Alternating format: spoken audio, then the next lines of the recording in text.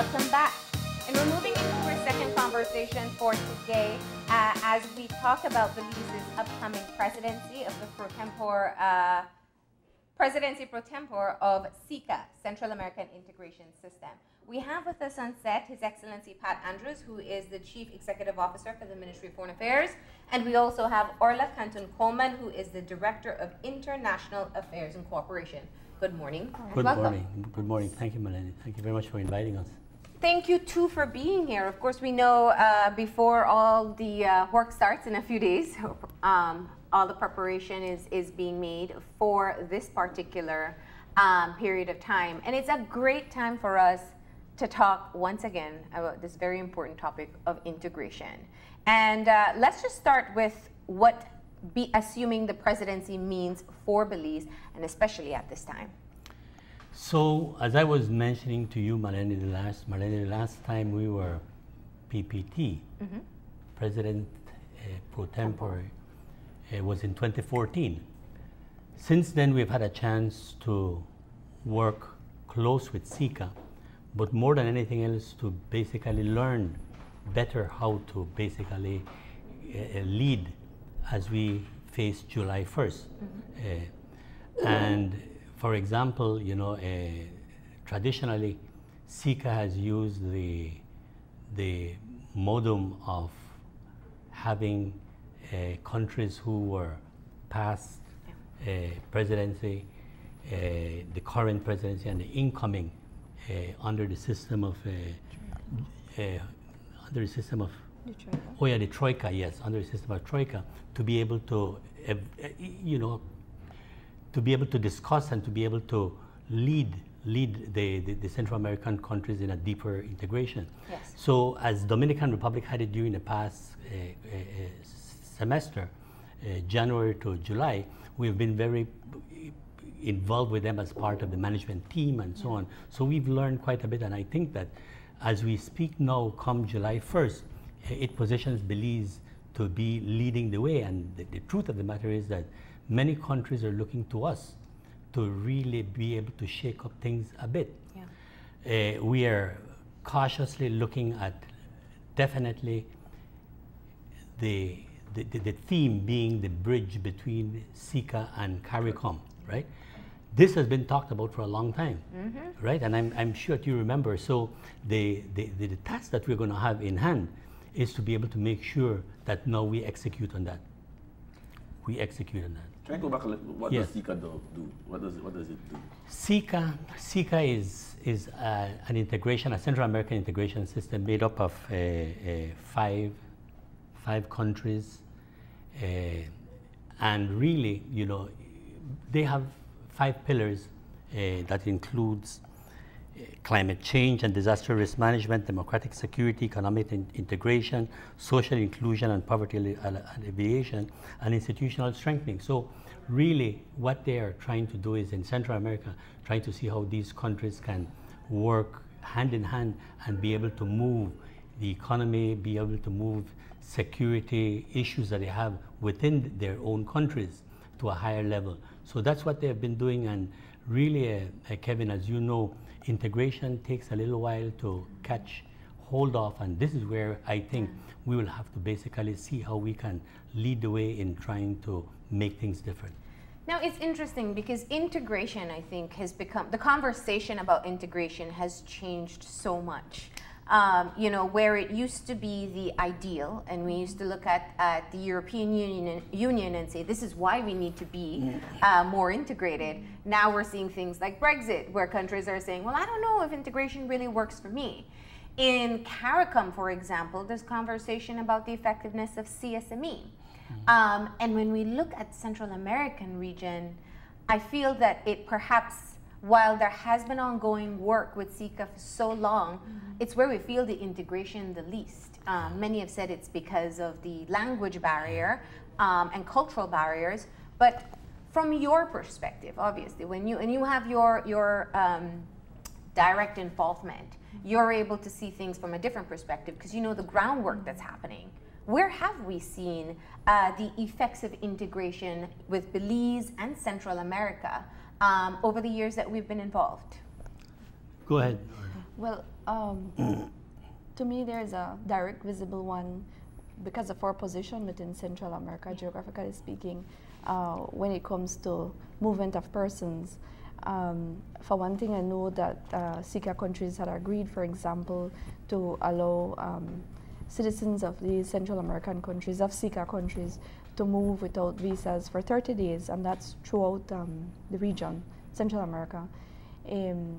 I also am aware as well that when it comes to certain initiatives, for example, with security as well, we've sought as much as possible to have possible positions when it comes to dealing with things such as citizen security, the issue of the crime and violence that's plaguing all of the regions, the issue of the illicit trafficking in drugs.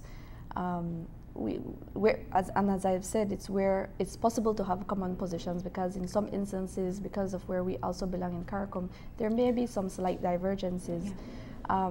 I know there's also one area that's really lacking, and we've spoken about it a number of times, and it has to do with the trade and investment component, because we're not a part of the economic integration arm of SICA, which is the SICA. And there's a lot of reasons why, but if you take away the reasons why, you know that there's this natural trust for integrating more on an economic and trade basis with the partners of Central America. But we have to take it, I don't want to say slow, but we have to take a very studied approach to it, as much as the forces are pointing you towards your neighbors. Because of our obligations within CARICOM, and that's certainly one of the areas that the Ministry of Trade has signaled to us that they would like for us to put back on the agenda for this during this 6 months. There's already a substantial amount of trade that takes place with Central America. And this is the point. This is the point, that we already have quite a bit of trade happening. So what we need to do is formalize it, and to really be able to look at that area where it's natural for us. We have the transportation, it would be much easier for us to be able to do. But more than that, I believe that the opportunities are there for farmers to grow more corn and more beans to sell into Central America, and the cattle suite that's doing so well, formalizing that sort of a thing. So even as we go looking at the possibility of one of these days being part of SICA, it will be something that we can't wait for too long to get into. Now, before we move any further, I think one of the things that we have to discuss is looking at integration with Central America and the ongoing territorial dispute between Belize and Guatemala. And I think where we have spoken about SICA many times before, with this issue on the forefront of Belizeans' minds, we have to be able to explain how integrating with Central America works when our very own neighbor, or closest neighbor, has a claim, an unfounded claim over a country. How does this fit into the integration process? Well, we have to, whichever way you want to paint it, understand that the claim is something that we have to deal with, yet at the same time, economic integration, economic development between Guatemala and Belize is unnatural, and it will have to continue being supported. It has to be supported. So I believe that even in our communication with SICA and with Guatemala being a part of it, we have seen them to be very, very cooperative, very open, and so that dialogue has to continue as we continue remaining with our position and they continue with their position regarding the referendum. So I sincerely believe that we have to keep the two things them in proper balance and move forward. What is SICA's position on the unfounded claim? Well, SICA, I don't think that they have formally declared themselves, but each country has their positions. And I believe that I wouldn't want to go into that area right now, but I can rest assured, you can rest assured that we have countries that definitely understand our situation. But this is a body where one of its pillars, as you told us, is democratic security. Yes. So that has to be a position that is discussed and somehow dealt with, because there is a threat to the democratic security of the region if things don't go exactly according to the way things are planned. It is, and basically you'd have comments and positions made by Guatemala where they had their recent referendum and they were basically commended for that, and our situation about us having decided on a date for our referendum, April 10, 2019, was also commended by the members of SICA. So in that way, we keep things moving forward.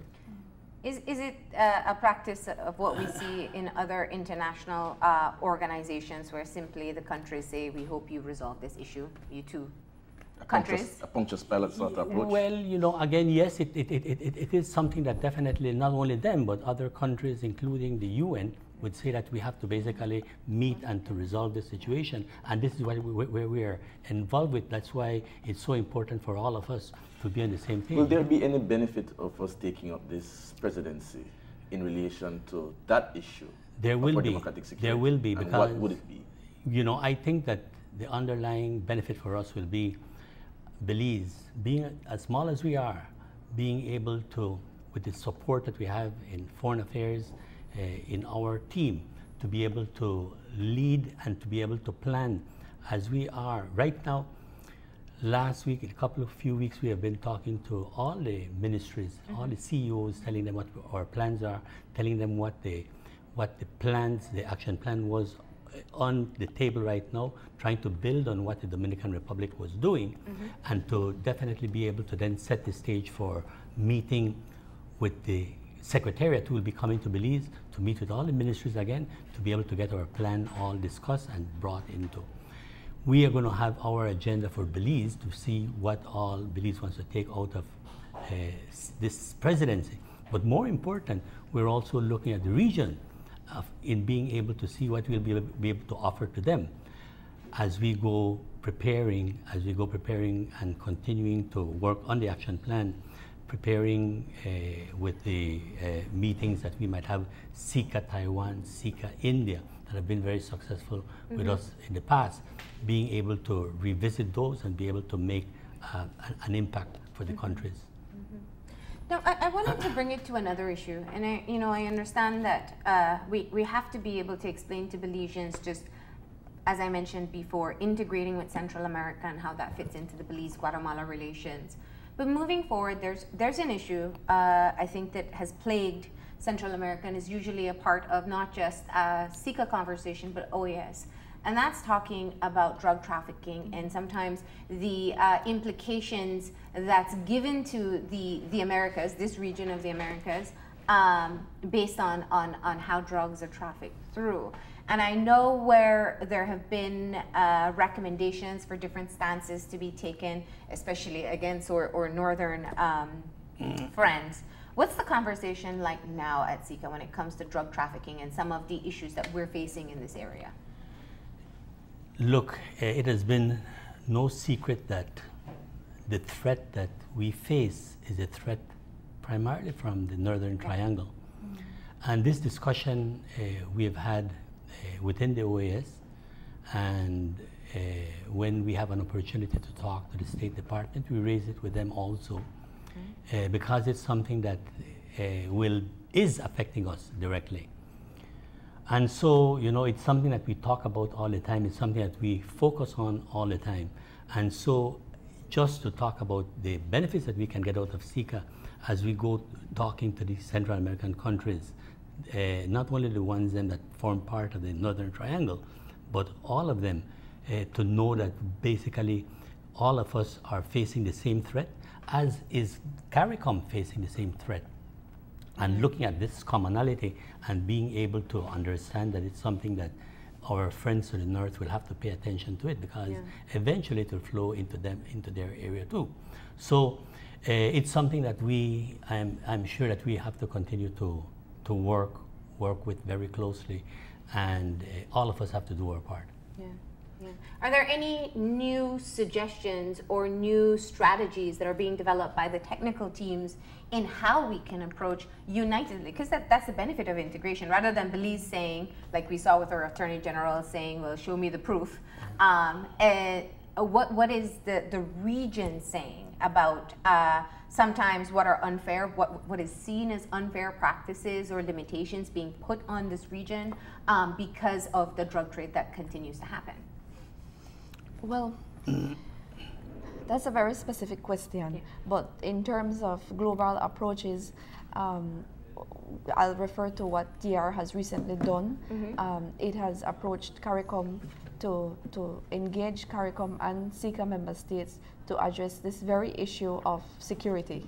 And I mean, the idea is quite obvious that what we're trying to do here is to have the two sub-regions come up with common positions to dealing with the threats of drug trafficking and every other thing else that comes under the component of security. But for me to tell you specifically, well, this and that, fortunately, you'll get another opportunity to speak with the persons from the Ministry of Home Affairs, is it no? Yeah, and I don't want to try and make up something that I'm not fully aware of, but I can tell you that clearly this is an issue that is of import to both sub-regions. And we, in fact, under the DR's presidency, a memorandum of understanding was signed between CARICOM and SICA, and in fact, it will also factor on our agenda for this PPT, where we want to see how we can actively implement some of the activities that are outlined in the security MOU. You said that, there are certain things that people are looking forward to us in this presidency, in this term, to shake up things. Could you give us foreshadowing of what some of those things that we are going to shake up in this term? Well, you know, as Marlene mentioned, the thing about integration is difficult, and each country thinking its own thing, basically being able to take care of their own, or thinking about their own backyard and so on. So I believe, Kevin, what we intend to do is trying to see how we, by talking to the membership, let them understand how important it is to basically put all of these things behind us. It is easier said than done, because I know we all have our own peculiarities, all our own objectives, but shaking things up would mean that basically really being able to agree on a plan and being able to execute it. Sometimes that is where things get bogged down, and because of one's thinking, things don't move forward. We will have to try and see how we can peel back the onion and try to get things moving. That is what I can say at this point. Can I point. ask another question, which is bothering me? Yeah. Are we being, this flip question to what Marlene asked, are we being overambitious? Belize has a lot on its plate in the next year. Yes. Yeah. And when you say the presidency, Belize takes it on, but it's going to be our Minister of Foreign Affairs, I understand. It's going to be in the hot seat. Of course. As well as one of our major international diplomats, I could call him, Alexis Rosado. Yes. They already have the gargantuan task, to borrow my daughter's term, of dealing with the referendum and of preparing for the referendum next year to get us ready if we have a yes or a no vote. Indeed. Are we being too ambitious to take it on? Should we have said, listen, man, you know, right now, I got a lot on the plate. So, you know, yes. We're going to pass. Let's probably take it. Kevin, yes, we could have done that. But, you know, deep down, we believe that whilst we take care of the preparation and the public awareness campaign for the referendum coming up next year, life continues. And we have to basically take care of ourselves. We have to continue taking care of the country. And this is not something that we've just taken on to this membership of SICA. We joined in 2003, was it? Or 2000, somewhere around there. So we've been in it for a while. So yes, we could have said, let's hold off till next time. Let's defer. But I think kind of busy right now. I think that, you know, after Belize, Guatemala takes over. Okay, in January, Guatemala takes over. So maybe let's put it that we want to set the stage for things to continue. And it'll be during the same time when we are going to referendum. So that's an interesting perspective there now, in taking the lead first. Yes. You know, there's a lot. It's interesting because we don't, and even we as the media, we're guilty.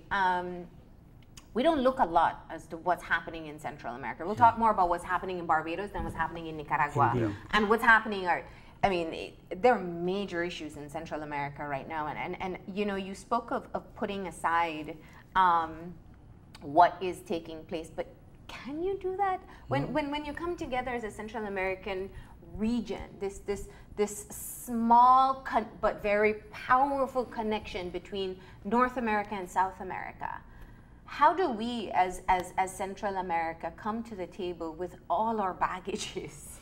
Yeah. You know, Belize with our issues, Guatemala recovering from their disaster, Nicaragua, which we really need to talk about Nicaragua more. Indeed. How do you come to the table and talk about let's do things together? But we really have so much work to do at home. Belize is not the only one who can say at this point, call me back later. In fact, I think most Central American countries can right now. Indeed, and so because of the same reason why we just can't close our eyes to some of those other problems is the reason why we need to sit down and try to have a meeting of minds. Yeah. Have a meeting of minds and be able to discuss these things whilst Guatemala is recovering from its volcano eruption, and whilst Nicaragua is starting to have some of the challenges, all things that are in our backyard and things that we have to basically address. So what is the benefit? What is would you say is a primary benefit? And I don't mean the overall objectives of SICA. I mean in today's society, in 2018, with all the individual challenges of the countries, what is the benefit of this time Belize getting the leaders of Central America to say together, all right, we have a plan, step 1, 2, 3, to really strengthen our own position?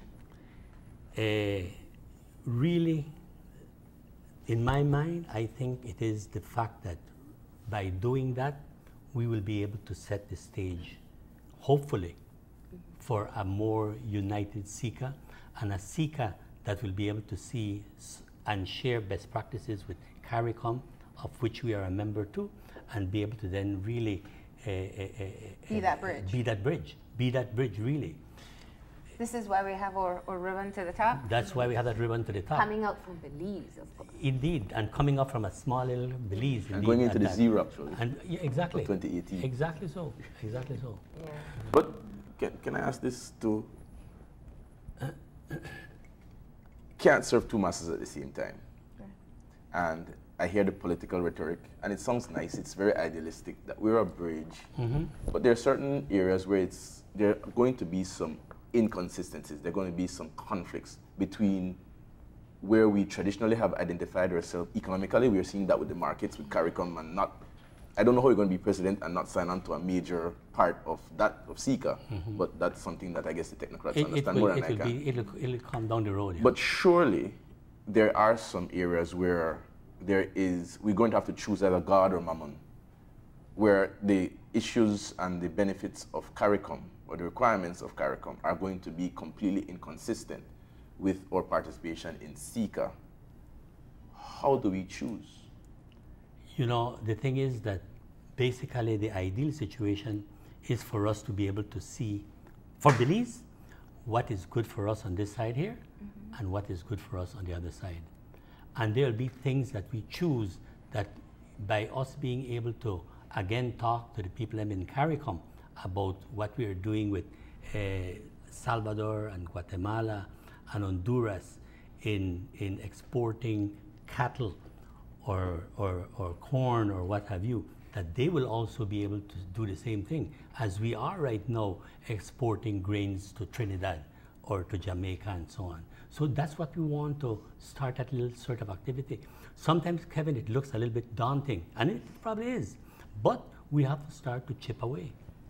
If I may, I know we will inevitably come to that, having to make impasse. That decision. Yeah. But at least for right now, we have the luxury of trying to get the best of both worlds, no? And like I said, we're not at that point where we have to choose, but I am sure that, in fact, I think that is one of the reasons why, for example, we have not yet decided to join the economic arm of Central America, because it might not have direct conflicts, but there may be some inconsistencies with our obligations under CARICOM vis-a-vis what we will undertake with SICA. But we're taking a measured approach to it, and I guess it's something that we will eventually have to cross when we get there, no? How do we ensure, you know, we've been speaking, obviously long before I've been born, but I've been hearing it so long, about being the bridge between Belize and Central America. And we know that definitely our Central American counterparts are looking at how we can use Belize as this bridge to get into CARICOM, but it still has been so difficult to come to some tangible structure. What are some of the barriers that we're seeing? I know CARICOM wants to welcome Central America the same way, and how do we not miss the opportunity? I mean, Panama is pretty close too, you know, they can jump over to the lower islands and try to get things started there, and they have, let's face it, they have the development structures to be able to do it. How do we not miss the boat on this opportunity? You have hit the nail on the head, because believe me, they have countries, Jamaica, Trinidad already, who are doing their things directly. So it's not anything that we are going to be thinking that we are going to be creating a new thing for CARICOM or Central America. We're going to be wanting to continue facilitating it and trying to deepen the integration process. But apart from that, it's already starting. So it is here. It is here. And again, it is here whilst we, being part of SICA and being part of CARICOM, will be able to also be careful not to be left behind. Are we doing anything structurally? Because there are two forces operating, and we call ourselves the bridge. Now, the amount of traffic I see going on, and it's like the Halover Bridge right now. If you ask me, it's kind of very narrow. We cannot. What we have institutionally, I don't know what we have, but I would guess that what we have institutionally cannot support where we want to go. Be able to accommodate both CARICOM and SICA, especially in terms of economic activity. What move are we making to be able to exploit? Because I guess what we want is, we want to be able to say, we're going to channel everything out of CARICOM into SICA and from out of SICA into CARICOM, which will give us tremendous benefit, I believe. But are we institutionally doing anything? Have we doubled to formalize it? But not only to formalize it, but also to create the capacity to be able to do it, to exploit it. We have to do some work there. I think that we have to do some work there, and it won't be something that will be happening, you know, from night to day. It will be a process, right? Okay, but again, Kevin, believe me, we need to talk. We have to talk that language. We need to be able to sit down with our colleagues in the CEO caucus and discuss this with the CEO caucus, where we meet with as a team to discuss these ministerially. Ministerially. Okay. Yes, the department. Sorry about that. Yeah. We need to talk about it and be able to get the government in tune into being able to do that, and start slowly, and then, you know, expand.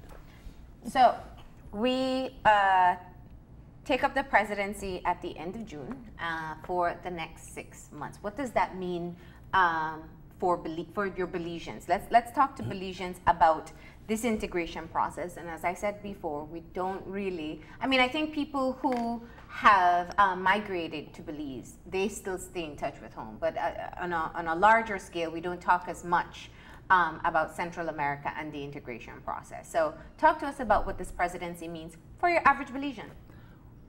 What it means to us is that on June 30th, that is on Saturday, they're having a summit in Santo Domingo, where the official handover is going to take place. So July 1st, Belize takes over the PPT. I mentioned to you before that we are having a meeting again with the ministries and the secretariat who are coming over here to prepare our plan of action. And thereafter, it'll be basically meetings that we're going to be hosting here in Belize for the countries them to come together and to agree the first meeting on a plan of action during our presidency, and also be able to have executive committees be able to, and technical people begin to chart out some of the mandates that we're going to be wanting to have come the end of our presidency. It will mean that we're going to have an opportunity to be able to have a mixed commission summits here in Belize with good partners like Taiwan and India, where we'll definitely try to see how we can assist and move the process forward for SICA, as well as basically be able to play a role where some other multilateral agencies might look at Belize and say, listen, we've been trying to get a hold of getting together with SICA for a long time. We haven't. Can you do that for us? And we will try to do as much as we can, mindful of your point, Kevin, that we can't do too much, we can't take too much on our plate. Can't no? stretch too wide. You can't, right? Yeah, Okay.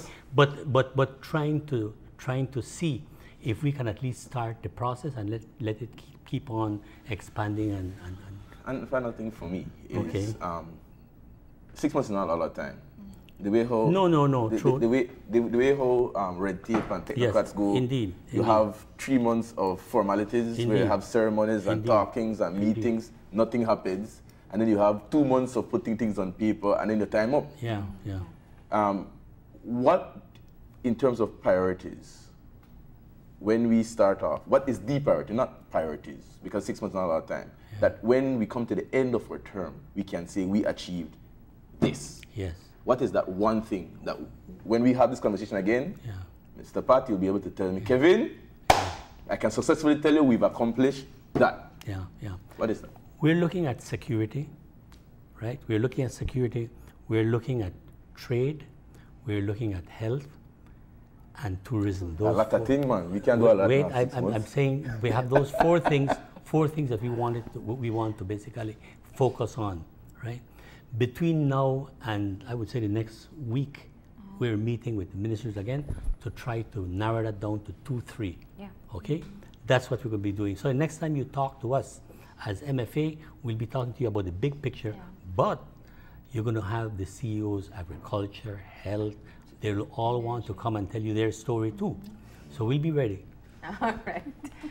Thank you very much for coming in and talking about this with us this morning, all right? Thank you. We're going to go ahead and take a break, and when we come back, we'll be talking to the judges of KTV The Remix Season 2.